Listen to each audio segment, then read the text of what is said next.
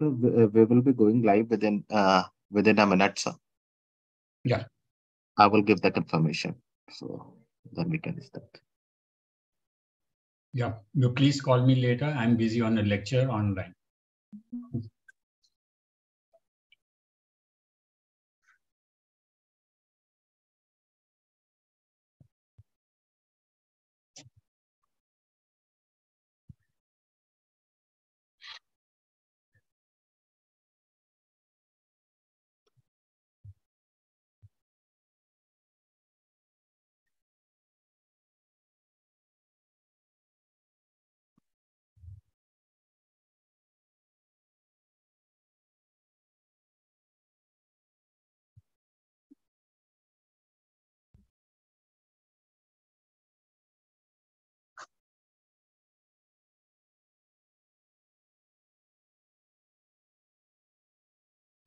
Prashant ji, go ahead.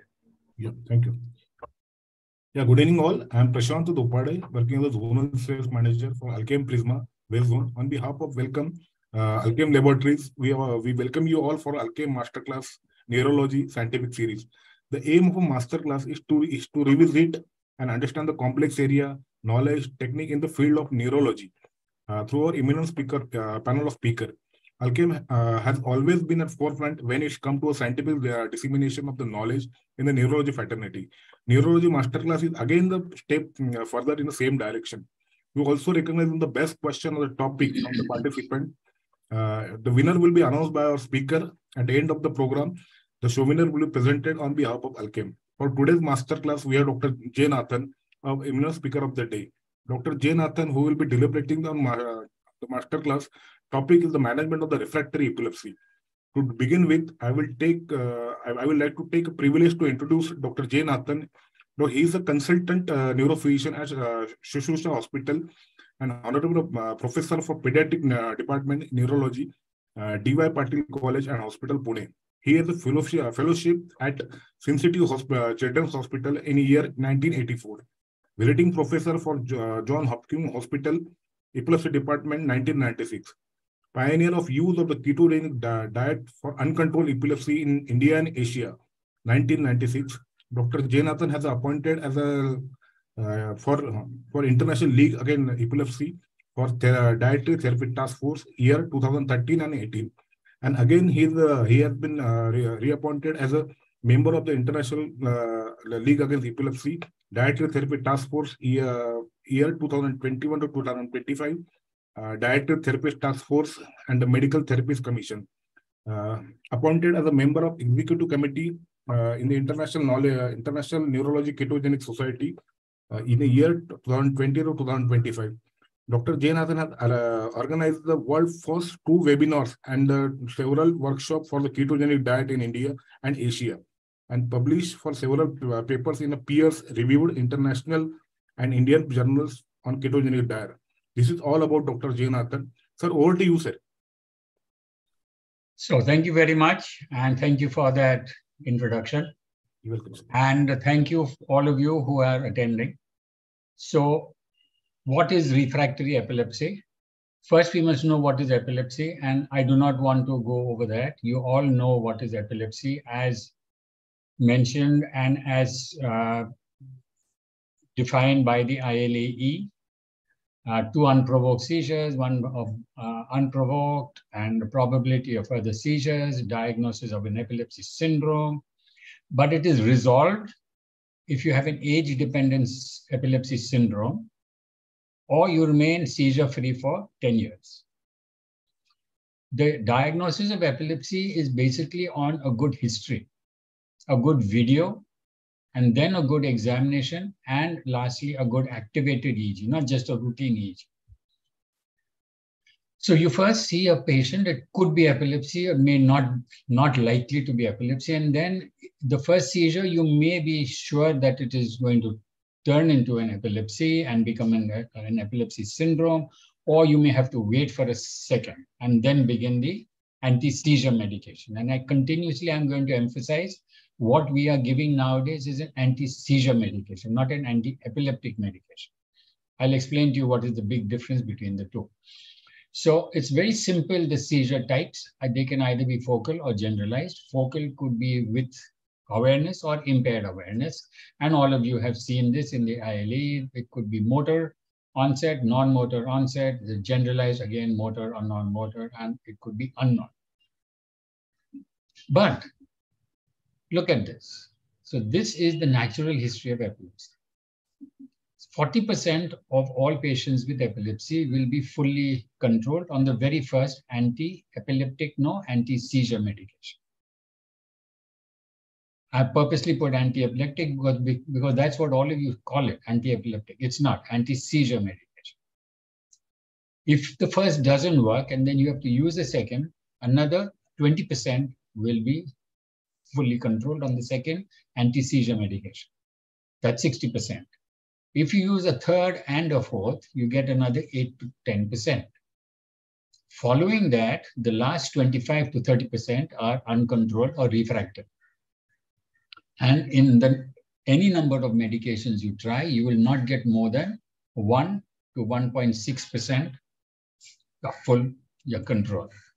So this is the history of anti-seizure therapy development. The older anti-seizure medications were controlling about 65% of the patients.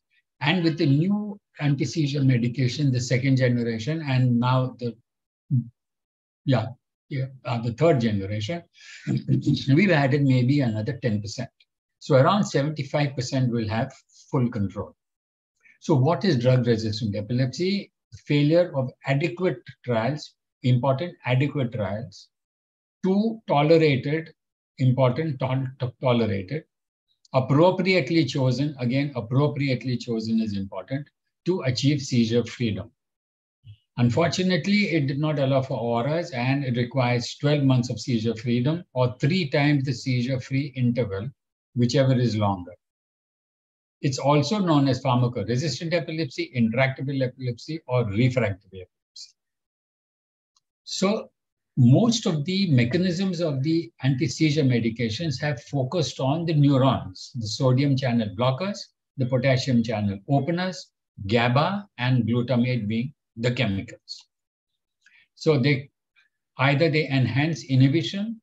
These are the anti-seizure medications which enhance inhibition, or they reduce excitation, and that is the list. If you look at this, you will see that it acts on the sodium channel, the potassium channels. Can you see the entire slide? Is it visible? The GABA and the glutamate receptors. And this only the new one is the synaptic vesicle protein 2A, SV2A. So the anti-seizure medications are neither curative nor are they preventive. They're purely seizure suppressors. So they're not anti-epileptic in that they have no effect on epileptogenesis. They are not prophylactic. They are unable to prevent an occurrence of seizures after an insult. What is the recurrence rate after withdrawal of anti-seizure medications? In non-idiopathic generalized epilepsy, it's 25 to 30%. And in idiopathic epilepsy, in the idiopathic generalized epilepsies, it can go up to 90 to 100%. So the anti-seizure medications, what do? They stop seizures, yes. Do they halt epileptogenesis? No. Do they prevent recurrence? No. Do they repair the damage to the brain which has occurred, which is the cause of epilepsy? No. Can they stimulate neurogenesis or new cell formation? No. Can they reduce the triggers of the acquired epilepsy? No. Can they reduce the genetic and epigenetic causes of epilepsy? No. So you will realize that there's a lot yet to be done in this epilepsy. So I call it as the iceberg. The development of anti-seizure medications has been targeting only the tip of the iceberg. Namely, the targets are the G protein coupled receptors, the ion channel sodium potassium, the protein kinases. But the cause is right down in your triangle. The primordial metabolites, adenosine and ATP, RNA peptides and protein, bioenergetics and the metabolism, which is abnormal, DNA and the epigenetics. And there only what we call is the metabolic therapies can work. So remember, epilepsy is a metabolic problem, and it will have to be dealt with as a metabolic therapy. So what are the metabolic therapies? The ketogenic diet, which is either the classical, the MCT ketogenic diet, the modified Atkins diet, the low glycemic index therapy, and two medications which have come in, 2-DG, which acts on the glucose, and ceftriaxone. Ceftriaxone has not yet been used adequately in humans. So what is the ketogenic diet all about? It is probably the diet of the 21st century. It has changed the way we look at diet. Up to now, all the world believed that a high-fat diet is bad for health. In fact, it's not. It's good for health. So Hippocrates, actually, his work laid the foundation later on, 2,300 years later, for the ketogenic diet. And he talked about epilepsy, not a curse, not a prophecy. It is a natural cause. And very important, he mentioned that purging and fasting can give a cure. Both of them are important, purging and fasting, and you will realize why purging is also important. The same thing is mentioned in the Bible, where this boy whom you can see in the painting down below is taken to Jesus, and they say that he's getting seizures because Jesus says, okay, leave him with me for a week, and when they come back, he's cured. And when everyone says this is a miracle, he says, no, this went by fasting. That's what's written right down, fasting. So this is our normal diet. Much of it is carbohydrate, less is protein, least is fat. Carbohydrate, as you know, is used for energy production through glucose and ATP. And carbohydrate is converted in the liver to glucose. While fat is not converted to glucose, it is converted into ketones. So when you limit the carbohydrate supply, you lower the glucose levels. Therefore, you lower the insulin levels. And when insulin levels are low, lipolysis occurs. Means fat is now mobilized, taken to the liver, and that is converted into ketones. So the ketogenic diet turns the pyramid on its head, and fat becomes the maximum and carbohydrates the least. So one of the reasons why you get seizures is that this balance between the excitatory and the inhibitory, glutamate and GABA, is changed. Either GABA becomes less or glutamate more. Ketone is the only therapy which can decrease the glutamate and increase the GABA. It has an action on both. So let's just show you two patients. So this patient, young boy, had Dose syndrome with head drops, repeated injuries. You can't see it well, but he had 10 fits every day. And if you can look at very carefully, his head on both the sides have the bumps. So what was his mom's reaction? All hell broke loose. It was not controlled with many medications. We thought we had lost Ram forever. He lost his speech, he lost his eye contact, he lost his recognition. Luckily, they came to us very early. We put him on the ketogenic diet, and within 3 weeks, the seizures was seizure-free. He got back everything. He's now in the 8th standard. So that is a super responder. All are not so lucky. This girl had 75 to 100 generalized tonic-clonic seizures a day. Afterwards, she is off, no fits and off the diet. You can see she's eating samosas and papas. But it took us time. It took us time. It took us 3 years to control all the fits and another 3 years for the EEG to normalize. And then we could take her off within a year. And after 7 years, she was ultimately off the diet, back on her normal diet and going to school. So what are the ketones? Ketones are substances which are produced from fat. either ingested fat or stored fat. So ketogenesis is the production of fat or the breakdown of the production of the ketones controlled by insulin and glucagon and occurs in the liver, while ketolysis is the breakdown of that same ketones for energy production. So let's see what happens to these fatty acids. I'm using the terms, I may use one term once and another term another time. So when the glucose drops and insulin drops, free fatty acids in the blood increase. There's an increased lipolysis in starvation or when the carbohydrates are very low. So glucagon stimulates the ketogenesis, the meaning the formation of ketones from the fat, while insulin inhibits it. So whenever your insulin drops, you're going to have mobilization of lipids and they are converted into fat. This can only be done in the liver because it has an enzyme known as HMG-CoA. It cannot be done extrahepatically because they do not have the HMG-CoA synthase enzyme. So what are the ketones? Acetoacetate and beta-hydroxybutyrate. And the last is acetone, which is excreted in your breath.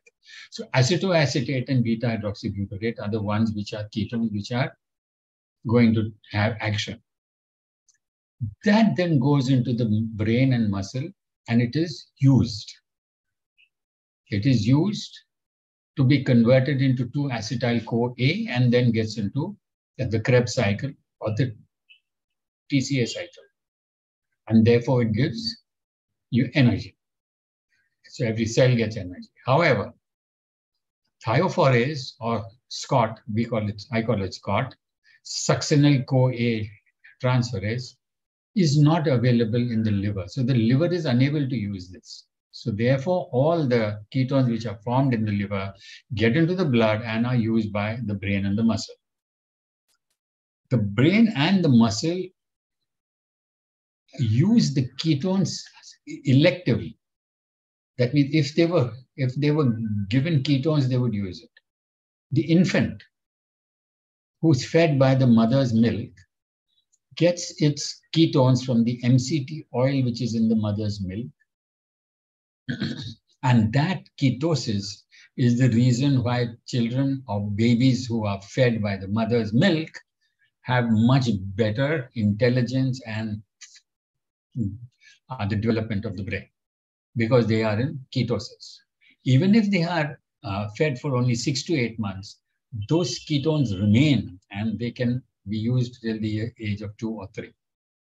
So there are various types of ketogenic diets, as I told you. So our diet is 60% carbohydrate, 15% protein, and 25% is fat. In the ketogenic diet, the classical one, look at the difference. 82% becomes fat, 11% is carbohydrate, and 7% is protein. So therefore, in about 15 years ago in the Johns Hopkins, they tried a modified Atkins diet. So Atkins was the person who used the diet for weight loss, which was a low-carb, high protein diet. So they modified that and kept the carbohydrate at 62%, at 13% and the fat at just 62%. So they dropped the fat from 82 to 62 and there was an increase in the protein and in the carbohydrate. Then came along the Mass General Hospital, the Massachusetts General Hospital, and they tried a low glycemic index treatment and found that it also works. So what is a low GI? Low GI foods means as compared to your glucose, you compare the glucose level in the blood with 100 grams of glucose as compared to 100 grams of, say, rice or wheat or vegetables or fruit. And those where it rises to less than 50% of the rise in the blood glucose with 100 grams of sugar or glucose, you say that that is a low GI. So what happens in low GI is when you eat that, your glucose levels fall.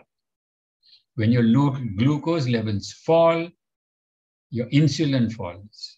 And when insulin drops, you start mobilizing fat. But they don't have much of ketones in their blood. Then came along another diet known as the MCT ketogenic diet. I talked to you about the MCT oil. So what's the difference between MCT oil and the oils that we use? All the oils and the ghee and the butter that we use are long-chain fatty acids. MCT is a medium chain. It's not available easily. So we have a purified MCT oil, which luckily is tasteless and odorless and can be given along with food. The advantage, it does not go through the lymphatics and get deposited in the fat stores. It goes directly from intestine to liver and can be converted into ketones. So you see the advantage of using MCT. With MCT, what happens is that you can give less of fat, it's 50%, and you can give more of carbohydrate. And MCT then becomes a larger amount. It is no taste, no odor. It can be mixed with any of the foods. And the long-chain fatty acids are only 20%. But the blood ketones, which is negligible in the normal diet, is moderately high in the classical and MCT ketogenic diet, mildly high in the modified Atkins diet, and hardly, just minimally high in the low glycemic index.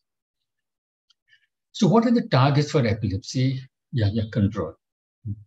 Now, ion channel dysfunction, there can be brain pathology, molecular disruption of cell signaling, like the mTOR pathways, neuroinflammation, stress, hormonal changes, transmitter expression, immaturity of the homeostatic mechanisms, altered metabolism, namely the metabolic epilepsies, and mitochondrial dysfunction in the mitochondrial epilepsies, and the gut microbiota.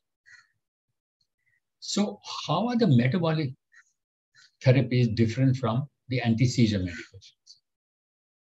The basis for disease-modifying and anti-epileptic effects of the metabolic therapies is restoration of the impaired bioenergetics and mitochondrial function, improved redox regulation, that means basically antioxidant, the NAD-NADH ratio, regulation of both excitatory being reduced, inhibitory being increased, neurotransmission. Glycolytic restriction, the signaling, your pathways, such as the mTOR pathway is affected. It has anti-inflammatory action, and it has epigenetic effects on the DNA and the histones of the HDACs. So these are the metabolic therapies, and they have effects on all of it: inflammation, epigenetics, on the gliosis, on the calcium homeostasis, on antioxidants of ROS, on increasing the ATP and the apoptosis. So what happens in epilepsy? You have an external or internal injury, which causes inflammation. Then you have the kindling, and then it affects the cells, astrocytes, glia, neurons. It affects the ion channels. It affects the transmitters. It affects the effector cells like the leukocytes, the glia, neurons, and the blood-brain barrier also. So that also can be affected by inflammation. And ultimately, you get epilepsy through the kindling. So that takes time. So you can have an initiating effect with the repair, initiating effect with failure to repair. You can have onset of epileptogenesis, or there is no consequence. Or right away, you can get seizures. Now, anti-epileptogenesis means disease modification. And this takes a long time. There's a latent period between your insult and the epilepsy. So anti-seizure medications are simply symptomatic suppression of the seizures. Okay? So chronic epilepsy, the last yellow box, chronic epilepsy is often pharmacoresistant.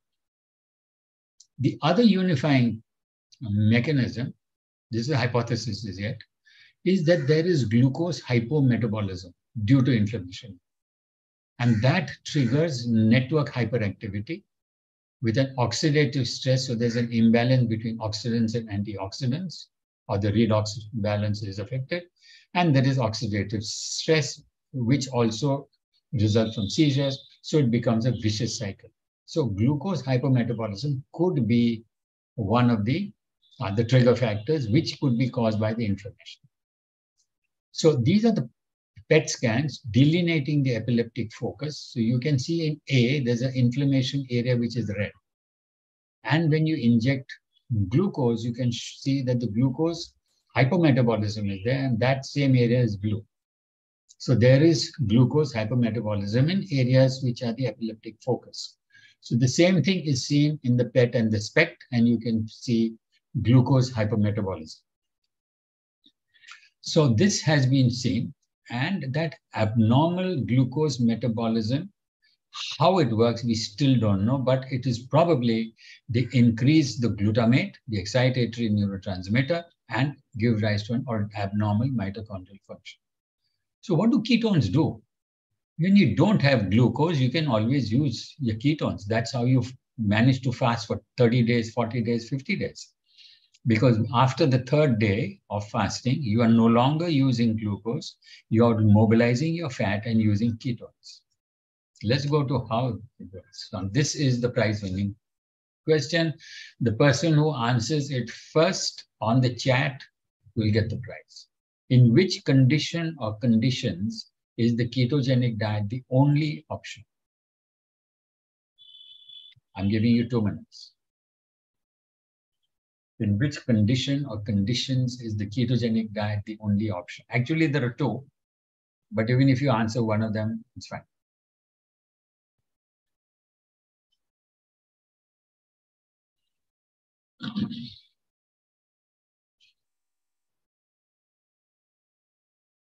Okay, have you got any replies in the chat?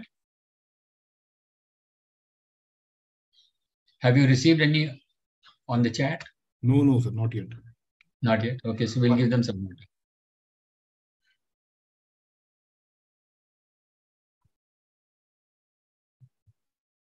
Don't tell me no one is going to take away the prize. Come on, this is ketogenic diet is the only option in two conditions. I think someone has replied. Hair fall. No. I'm talking about, seizures. Neurological condition. I should have mentioned which neurological condition is ketogenic diet the only option. I'll give you a hint. Seen in infants and babies, very young children. No one has yet. Refractory epilepsy is the answer, sir. Someone is giving. No? No one? Because I'm not going to show the answer. The answer. Anyone heard of this? The GLUT1 deficiency. So if you have a GLUT1 deficiency, glucose can't get into that brain because you need a glucose transporter. That is glucose transporter. And you have these little kids, infants, who come with infantile spasms. They have multiple types of seizures. They can also have mental retardations, and they can have movement disorders. Choreoathetosis, etc. They can present with all three of them or one of them. So glucose is not getting into the brain, and it won't go in if you have a GLUT1 deficiency. But the thing, what can get into the brain and feed the brain are ketones, because ketones don't depend on GLUT1. They depend on monocarboxylic transporter, which is in everyone. You will never find a person who doesn't have MCT. And MCT here is not MCT oil, please. It's a monocarboxylic transporter. So these are the features of the GLUT1 deficiency syndrome. You get a GLUT1 encephalopathy. with intractable infantile seizures and complex motor disorders. You can get epilepsy and movement disorders. You can get only epilepsy, or you can get only movement disorders. The only epilepsy can be of different types: idiopathic generalized epilepsy, focal epilepsy, refractory epilepsy, and the Dosage syndrome, MAE, what used to be called the myoclonic aesthetic. It's now called the Dosage syndrome. And you have the PDH deficiency, the pyruvate dehydrogenase deficiency. That also, the ketogenic diet is the only one. So I have a number of these patients, and they are probably the super responders. You just begin them and boom, they're gone. Everything is gone. So how does it act? Now here is how it acts. And it's such a complicated thing, right? Beta hydroxybutyric acid.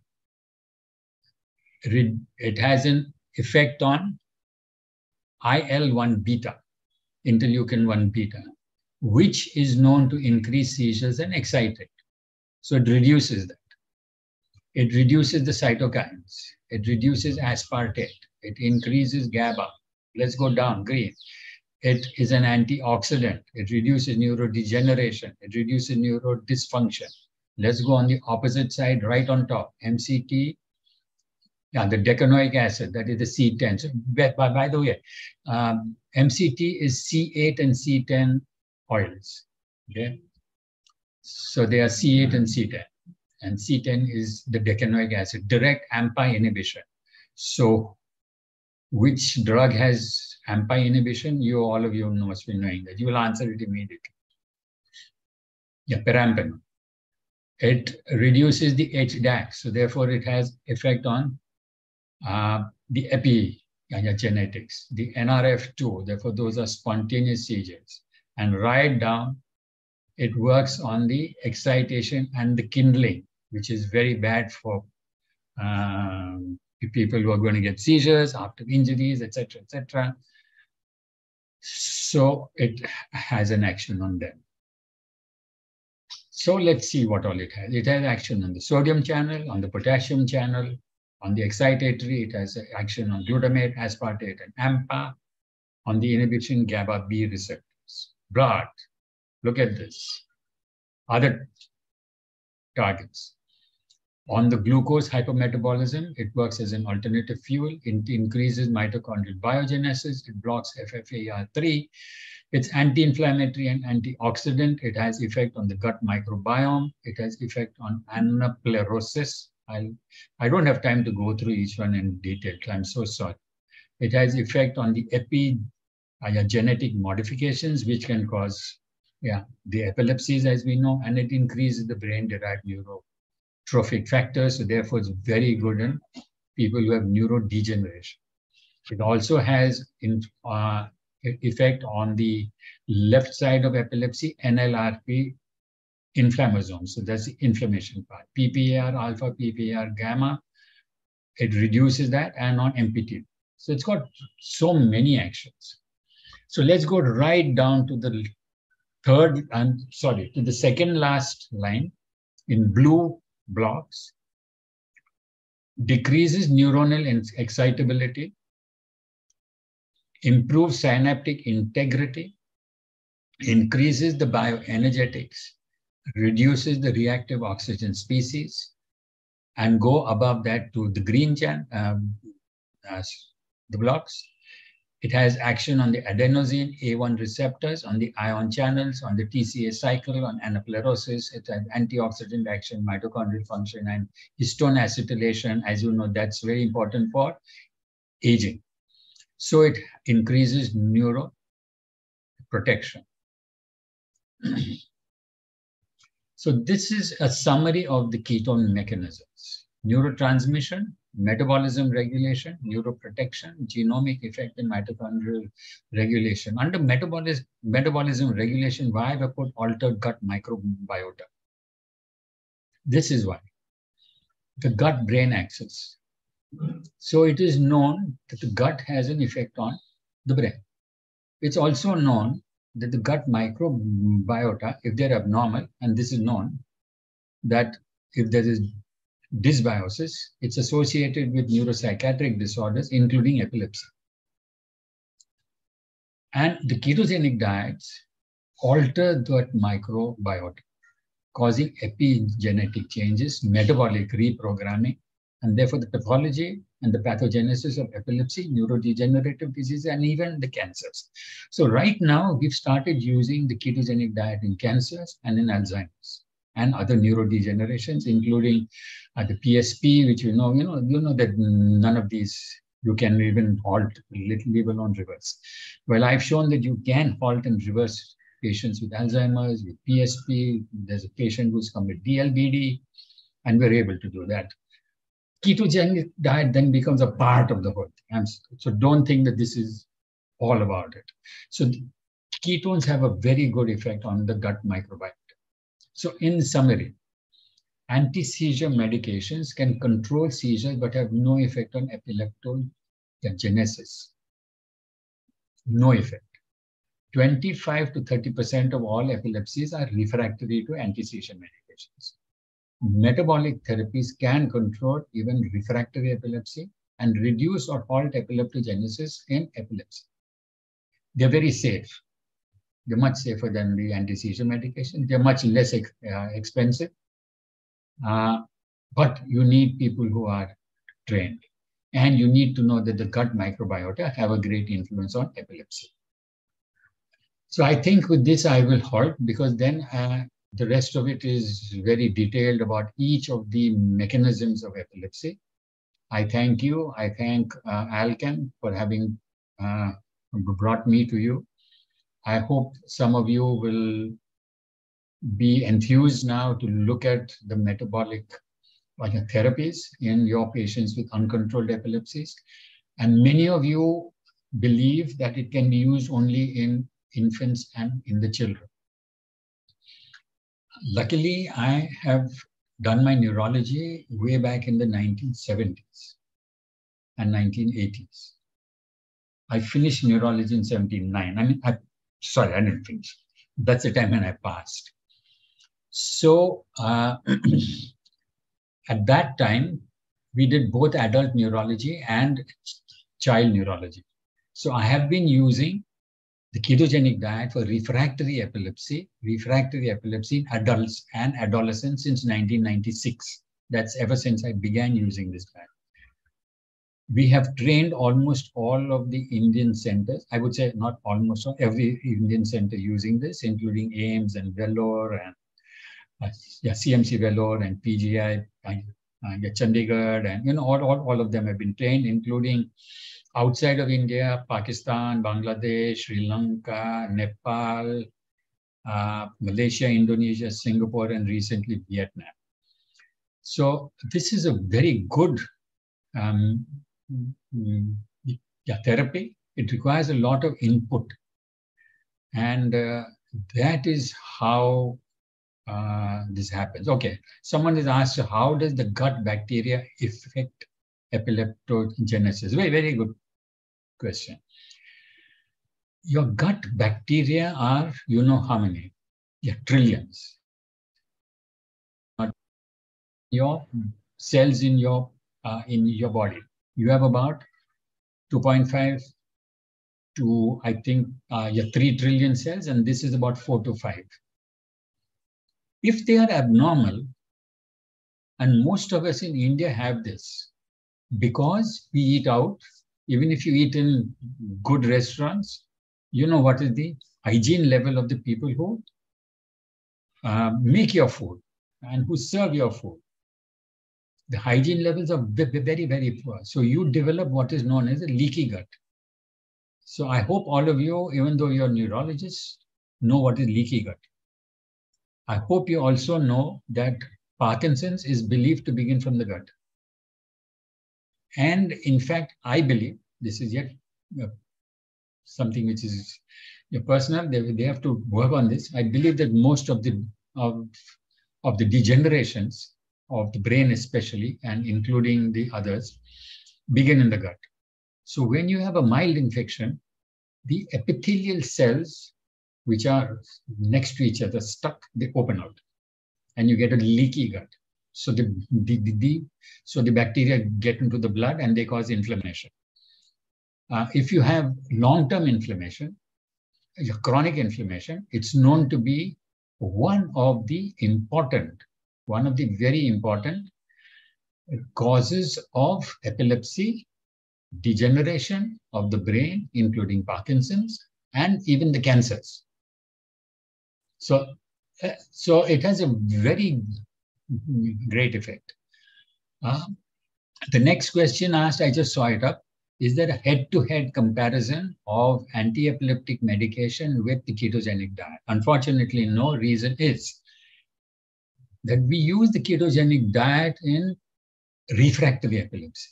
So they've already gone through 3, 4, 5, in some of my patients, 8 and 10 medications, anti-seizure, and they've not got control. So they come to us and yes, they improve. So there have been randomized controlled trial of the ketogenic diet. People who are on the ketogenic diet and people who are only on the anti-seizure medications. That has been randomized and it has been shown.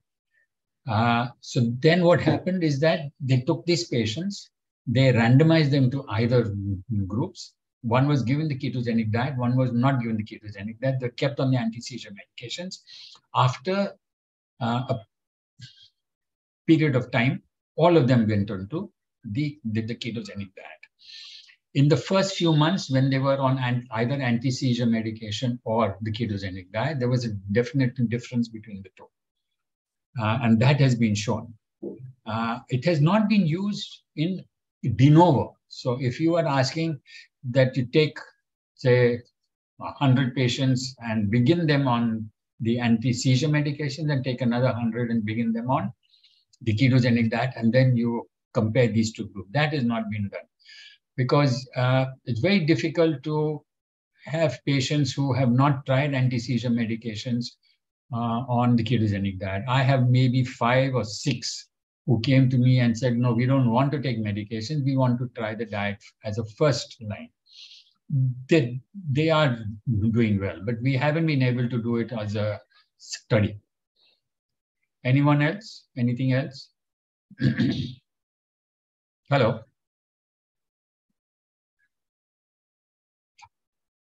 Am I audible? Yes, sir, you're audible. No more questions, sir. Here. Prashant, Okay. one question is there. One more question. Okay, let me have a look. Which stage I would like to consider ketogenic diet? Will you read it out to me? Yeah. In which stage I should consider a ketogenic diet? Dr. Sajal is asking. No, I didn't get it. Ketogenic diet versus? In which stage I should consider ketogenic diet? In which stage? Okay. Anyone who has the GLUT1 deficiency syndrome, anyone who has the pyruvate dehydrogenase deficiency, because they cannot use glucose. Anyone who has refractory epilepsy, because this is non-invasive, and if they fail within, say, a few months, then you can always think of surgery. Or if they have gone through surgery, I have a few of those patients where the surgery failed or the seizures recurred, and then they come to me for the diet. So these are all the patients that we usually try. There are few who come because they don't want the side effects of the medication.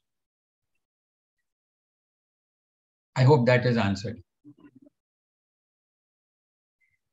Yes, sir.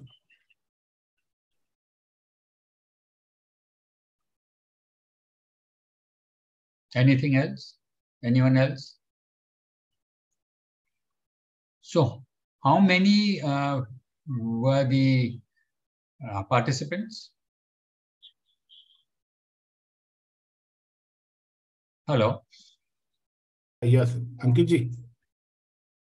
Hello.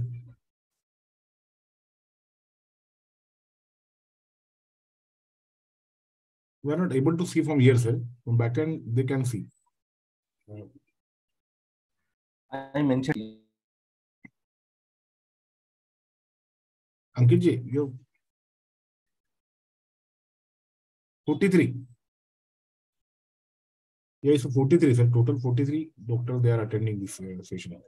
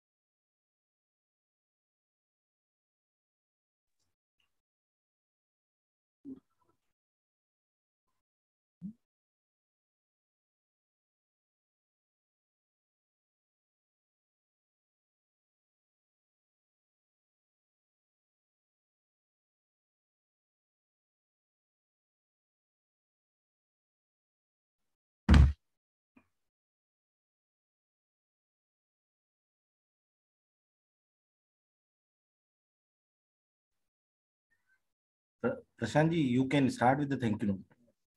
Just I'm connecting this, sir.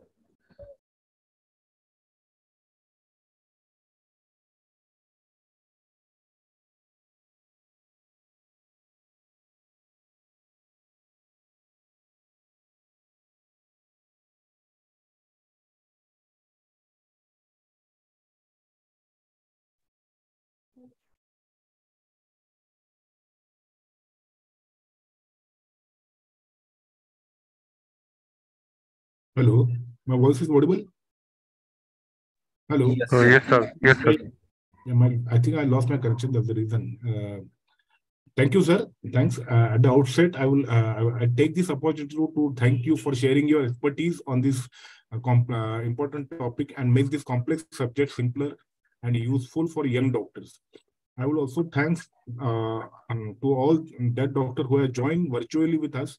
I'm sure this will help you and benefited to you for your experience from the faculty. All the participants will get digital certificate for the completion of the masterclass signed by Dr. J. Nathan through Alkem Executive.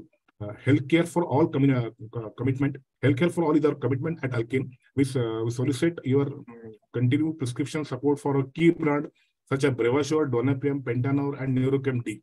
Our brands are available at the most of the chemist shop. But in case any patient find any difficulty, I will request you to connect them back to us and to serve them promptly. Thank you, sir. Thanks for giving your valuable time. Thank you.